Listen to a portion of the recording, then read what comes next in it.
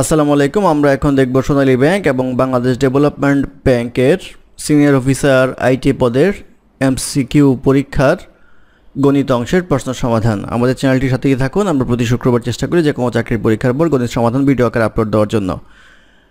প্রশ্নটা খুবই অস্পষ্ট ছিল, সেই ক্ষেত্রে কিছু অঙ্ক ডিফার করতে পারে ফিগারগুলি, আর দুইটা অঙ্ক আমরা সিমিলার অঙ্ক আনার চেষ্টা করেছি, কারণ ওই দুটো অঙ্ক কিছুই বোঝা যাচ্ছিল না। সেই ক্ষেত্রে ব্যাপারটা ক্ষমা সুন্দর দৃষ্টিতে দেখবেন। অঙ্ক শুরু হবে 21 নম্বর অঙ্ক দিয়ে। 21 নম্বর অঙ্ক ছিল how many different selections of 4 books can be made from 10 different book if 2 particular books are never selected.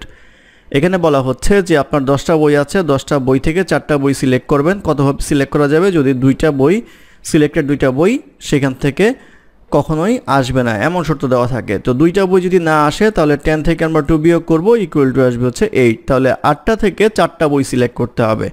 8টা থেকে 4টা বই সিলেক্ট করলে এটা আমাদের আসবে হচ্ছে কম্বিনেশনের হিসাব, 8 কম্বিনেশন 4 ইকুয়াল টু আসবে হচ্ছে 40। এই 40 হবে হচ্ছে এই প্রশ্নের উত্তর।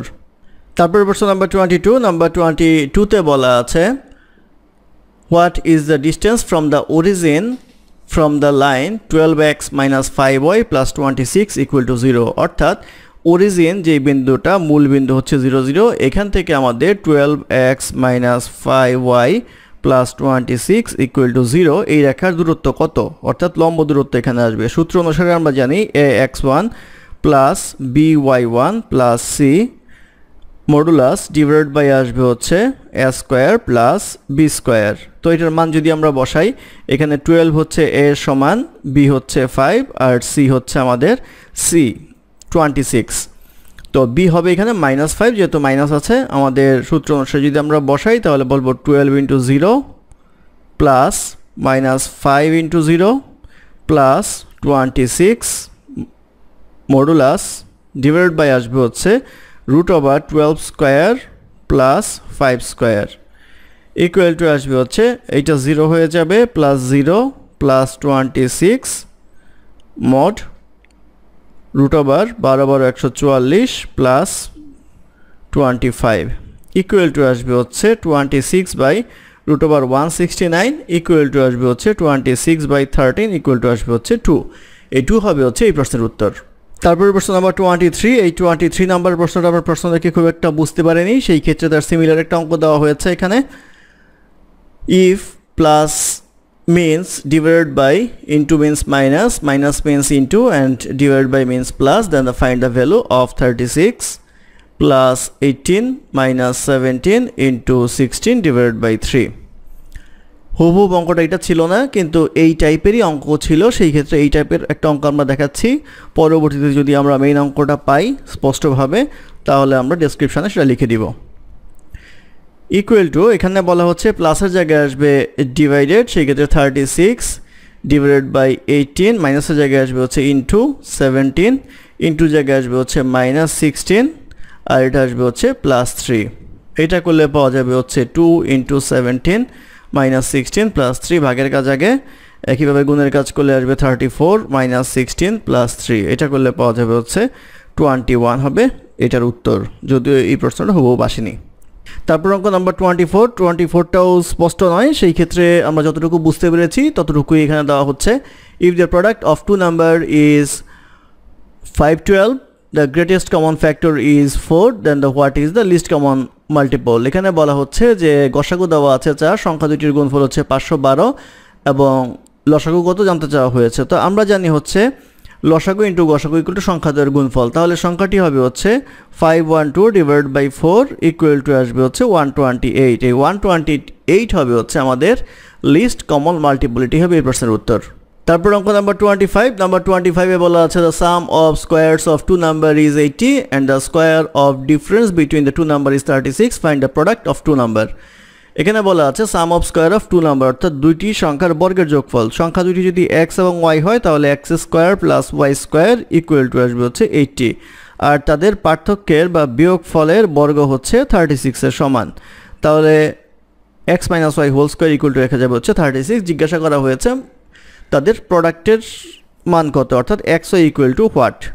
তো এটা যদি আমরা সূত্র করি তাহলে পাবো a square plus b square minus 2xy equal to আসবে হচ্ছে 36, বা x square plus Y square আসবে হচ্ছে 80 মাইনাস 2xy ইকুয়াল টু 36, বা 2xy ইকুয়াল টু আসবে হচ্ছে 44, বা xy ইকুয়াল টু আসবে হচ্ছে 22।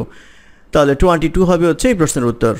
তারপর অঙ্ক নাম্বার 26 এ বলা আছে find the x intercept of the equation 2x plus 3y equal to 12। 2x plus 3y equal to 12 এই সরল রেখাটি এক্স অক্ষকে যে বিন্দুতে ছেদ করে সেই বিন্দু স্থানাঙ্ক জানতে দেওয়া হয়েছে। বাই 12 দ্বারা যদি ভাগ করি তাহলে আসবে 2x by 12 plus 3y by 12 equal to আসবে হচ্ছে 1, বা x by 6 y by 4 equal to 1। তো এই গ্রাফটা যদি আমরা আঁকি তাহলে দেখা যাবে এমন যে এটা হচ্ছে 6, এটা হচ্ছে 4, তাহলে এই বিন্দুটার মান হবে হচ্ছে 60। তাহলে আমরা বলতে পারবো 60 বিন্দুতে x অক্ষকে ছেদ করে। এটা যদি এক্সপার্ট হন তাহলে এটা দেখেই বলা যায় যে 60 বিন্দুতে এই সরল রেখাটি x অক্ষকে ছেদ করবে। 60 হবে হচ্ছে এই প্রশ্নের উত্তর। তারপর প্রশ্ন নাম্বার 27 এ বলা আছে which of the following 3 sides of the triangle. এখানে বলা আছে ট্রায়াঙ্গেলের 3টা সাইড কত হতে পারে।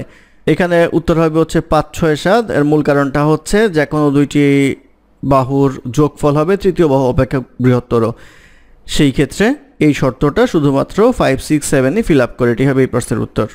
তারপর প্রশ্ন নাম্বার 28 এ বলা আছে what is the value of tan 40 degree, tan 50 degree and tan 60 degree. tan 40 degree, tan 50 degree, tan 60 degree.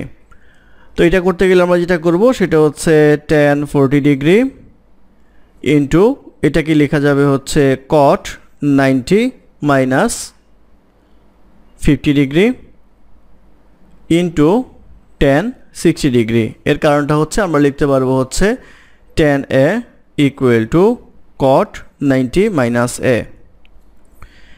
Equal to আমরা লিখতে পারবো হচ্ছে tan 40 degree into cot 40 degree into tan 60 এর মান তো আমরা জানি √3 ইকুয়াল টু আমরা লিখতে পারবো এই দুইটা যদি আমরা করি অর্থাৎ tan a into cot a equal to হচ্ছে 1। সেক্ষেত্রে আমরা বলতে পারবো 1 ইন্টু √3 ইকুয়াল টু আসবে হচ্ছে √3, অর্থাৎ নির্ণয় মান হবে হচ্ছে √3। এটি হবে এই প্রশ্নের উত্তর। তারপর প্রশ্ন নাম্বার 29 এ বলা আছে the cube root of 1331 is, cube root of 1331 is হবে হচ্ছে 11 into 11 into 11 cube root equal to আসবে হচ্ছে 11 cube, cube root equal to আসবে হচ্ছে 11 হবে হচ্ছে এই প্রশ্নের উত্তর। তারপর প্রশ্ন নাম্বার 30 বলা আছে the area of right triangle is 184 centimetre, the one of leg is 16 centimetre long, find the leg of other. তো লেগ বলতে বোঝায় হচ্ছে ভূমি অথবা লম্ব যে কোনো একটা দেওয়া আছে হচ্ছে 16 আর একটা কত সেটা বের করতে বলা হয়েছে। তো আমরা জানি হাফ ইন্টু ভূমি ইন্টু উচ্চতা, তাহলে ভূমি যদি আমরা 16 ধরি উচ্চতা যদি x ধরি ইকুয়াল টু হবে হচ্ছে এর ক্ষেত্রফলের সমান 184, বা এটা ক্যালকুলেশন করলে x ইকুয়াল টু পাওয়া যাবে হচ্ছে 23। তাহলে আরেকটা বাহু যেটা আছে সেটা হবে হচ্ছে 23 সেন্টিমিটার। এটাই হবে এই প্রশ্নের উত্তর। ধন্যবাদ আমাদের সাথে থাকার জন্য। আমাদের চ্যানেলটি ভালো লাগলে অবশ্যই সাবস্ক্রাইব করবেন, লাইক কমেন্ট এবং শেয়ার করবেন, এবং অঙ্কে কোনো সমস্যা থাকলে আমাদের কমেন্টে জানাবেন। আমরা চেষ্টা করব ডেসক্রিপশনে তার সমাধান বা কারেকশন দেওয়ার জন্য। ধন্যবাদ।